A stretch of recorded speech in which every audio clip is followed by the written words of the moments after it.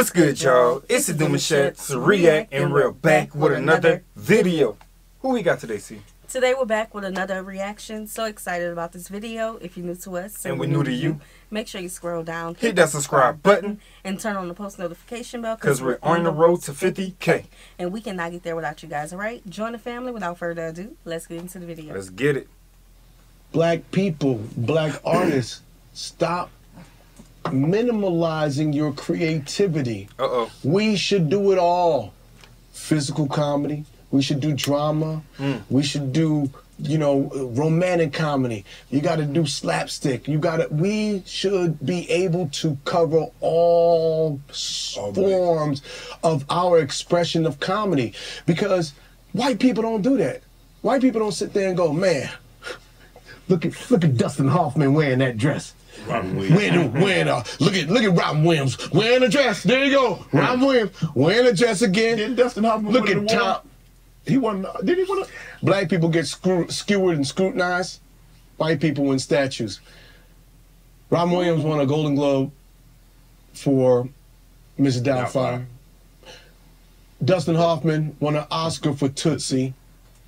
And do you see any white people screaming that about them? Black people, we have been so hurt and so damaged through slavery and all that we've been through that we think we have to uphold ourselves a certain way. The best way we can uphold ourselves is to support each other. Don't be crabs in a barrel trying to break each other down. They do that. It's been in our psyche for years. When does it stop? When does it stop? This is what we do. We're gonna use our airwaves to break each other down instead of build each other up. Nah, man. No, that's not why we wear dresses. Ain't a gay bone in my body. Gayest thing about me is my daughter. You know what I'm saying? But it works. It makes sense. Huh? And not to say that I'm not a homophobe either. I got gay friends. I'm comfortable enough as a man that I can wear a dress and still feel like a man. Right. I'm doing comedy. So I'm gonna continue to do comedy, and when you do it right, you know when you do it right. You know why black people ain't mad at Robert Downey Jr. for doing the character in Tropic Thunder? Because it was funny. It was funny. He didn't downplay black people. He just did the black guy. He felt like he was in character. Right. Let's talk about this right quick. Our culture, and I'm not just saying black culture, but you know what? Sometimes, yes, black culture, we criminalize ourselves so much. Yeah, we hard on ourselves. Like, even us as reactors, we're stating our opinions about something. People will come into the comment section, but as a Christian, blah, blah, blah. As husband and wife, blah, blah, blah. As parents, blah, blah, blah. Let me state my opinion and go on. Like, you don't know nothing about my real life. I feel you on that 1,000%. People take titles and they use that to discredit your comment. Because if you're this person in this title, then you shouldn't talk about this. But if you're talking about this, then you shouldn't be this title. And then they try to make that title lose its value because you're talking about a topic that most people are probably uncomfortable talking about. Right. But because you're comfortable in it, they think you're supposed to be, they're going to judge you for it. Right, You know what I'm saying? Instantly. And I don't think that's nowhere near fair. Again, it's like a sensitive society that we're just living in right now, almost. Yes. Where you can't speak on too many things without someone breaking the internet wall and saying, hey, I'm about to finger war this month to death. It's like, you know what I'm saying? It's like, it's crazy work. Let's take down your fake page. Let's see what's going on in your life so we could judge you. First of all, red flag, the fake page. The fake page. So who wrong? So who really wrong? Come on. It makes no sense. Just long paragraphs. But another coin to that, it's like, there's some comedy that's so dark that I can't laugh at. I agree. I can't laugh at you talking about an underage girl. I agree. I can't laugh at you talking about an assault. You know, so there's, and then again, art is subjective. You like what you like, you don't like what you don't like. It's your preference. Yeah. It was funny, and it came from a good place. Right. So black people ain't mad at that. It wasn't like he was making fun and mockery of us. Right. When we did White Chicks, right? Mockery is the greatest form of flattery. You want to tell a good joke? The person that you're making fun of, they should laugh the loudest. You know who loved the White Chicks the most? White chicks. Black people loved it too, but that was why the movie's a classic movie. And you know, it's sad, you know, that we haven't done a sequel. But see, there's a difference between when we do sequels and when they do sequels. And I'm not that guy to be like, the white man, this and the, you know, I don't complain. I just do my work, man. Right? I'm too busy creating and being a force to sit there and lick my wounds and look at doors and beg them to throw out a bone. Would you be willing to do a sequel? Yeah, but You'll go over when Tom Cruise do a sequel to a hit movie, they go, here's $50 million with 50% of the back end. Niggas do a sequel to a movie like, can you do the same movie for half the budget and you make a quarter of what you made the first time? What kind of math is this? Didn't you, if we're doing a sequel, wasn't it successful? I gotta make a bigger, better movie, and I'm not gonna cheat the audience. I'd rather not do it and let the classic just be a classic. Marinate. Right, and in the meantime, I'll create something new and create a new classic, and we'll form a different business based on that. But if you want to bring somebody back to a classic thing and a classic franchise, and you got to make it bigger and better, then I can't creatively marginalize myself by the financials not adding up. Cause bro, it's like, just because people speak facts, that don't mean that they're complaining. If I made a great movie and then I go back to make a double, and you're telling me that I'm gonna get paid half of what I'm getting paid for the first one, but the first one did crazy numbers, me stating the facts that I'm better than what you're trying to give me, it doesn't mean I'm complaining. I'm telling you, you know, I'm not complaining about it. It's just stating the facts, but people look at that and say, oh, there they go. Complaining again. There they go. That's not good enough. They want more. No, it's facts, because you wouldn't want a whole sandwich and then your next go around you get a piece. Right. It's like, what happened? What changed? Right.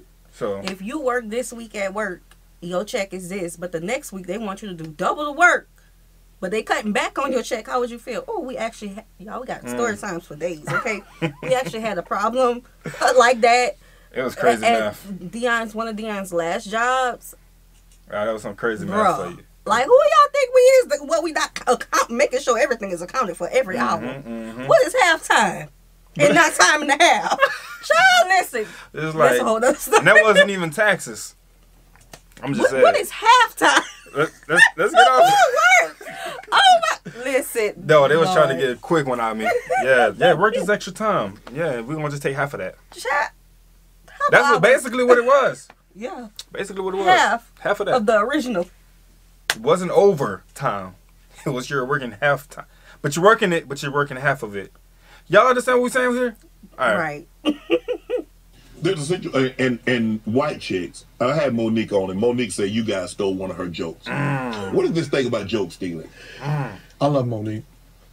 I love my sister.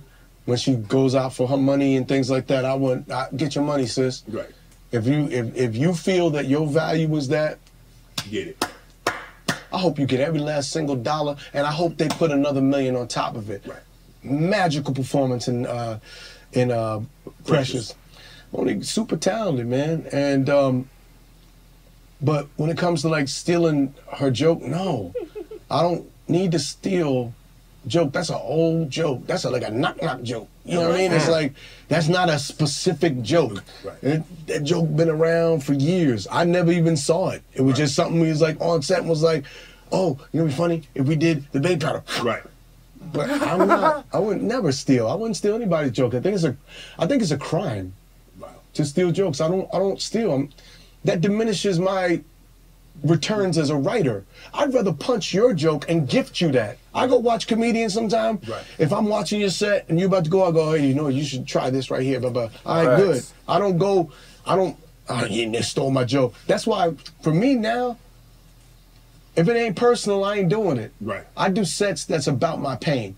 And I go, what's funny about my pain? Because it's part therapy and it's part, that's where the best humor comes from. And so you can't steal my pain. You can't steal my life. I have a personal journey. If you hear somebody go, man, I'm the youngest of 10 kids, nigga, is you? So, no, I would never steal a joke. I love Monique. Respects to Monique. I love you, sis, but no, that's not how it went down.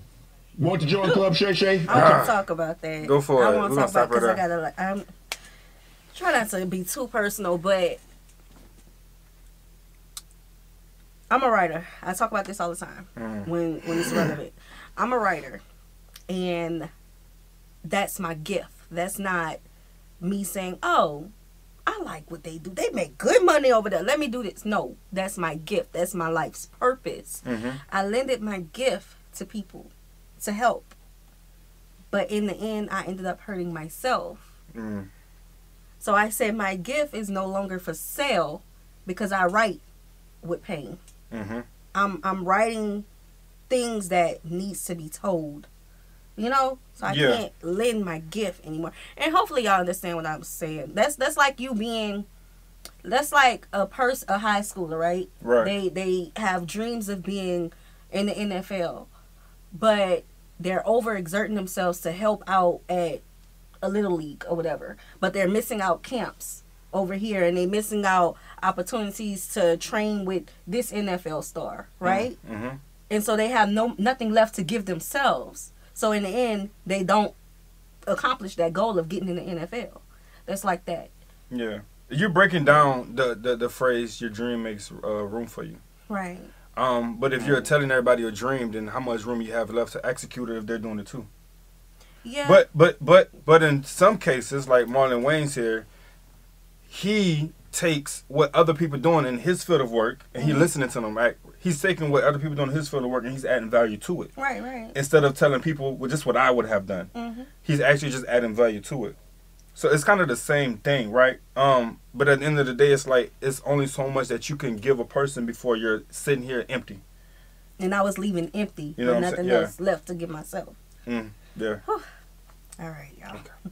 I don't know how I ended up talking about that. It's relatable. Yeah. It's relatable. Yeah. He's speaking some relatable facts. That's what it is. And that's what I love about these interview reactions. Yeah. And I kind of slap myself on the wrist a lot of times because I'm very bright. I'm a very bright individual, and I got a lot of different talents that I can work with. So if I'm in the field of, let's say, drawing, and I see someone else, I'm drawing, I got this fire idea that I can draw and make it a tattoo. I wouldn't tell it to somebody. But if I see I'm in the field of drawing and I got an idea for a tattoo and somebody's sitting there and they're looking for an idea, I can instantly look at their craft and tell them what I can see in their craft. It ain't mine. I don't want it. I can see it in yours, though. And I'll offer that to them. Right. You know what I'm saying? But then oftentimes people don't take that as a value. They just kind of run with it and they'll look back at you and be like, you know what I'm saying? It's like, they don't look back at you not once and say that you've done anything to any level for that person's progress. Right. And I'm not looking for a hand and shake for nothing. No credibility, but at the end of the day, at sometimes it just plays back on you where it's like, maybe I should just not say nothing. Yeah, because it didn't matter. Right. Do you know what I went through just so you could have that? Yeah, I went through a lot of experiences to build this type of mindset to now that when I'm around certain people who are doing certain things, I can pour into your cup too without emptying mine. Right. Oh, Lord. Yeah. There's that. Yeah. That made me sweat. Yeah, I love when the videos we watch creates conversations. Gotta stir something. Yeah, you know? Gotta stir something up. All right, y'all. We hope you guys enjoyed this video with us. Be sure to subscribe. We'll see you soon. Peace.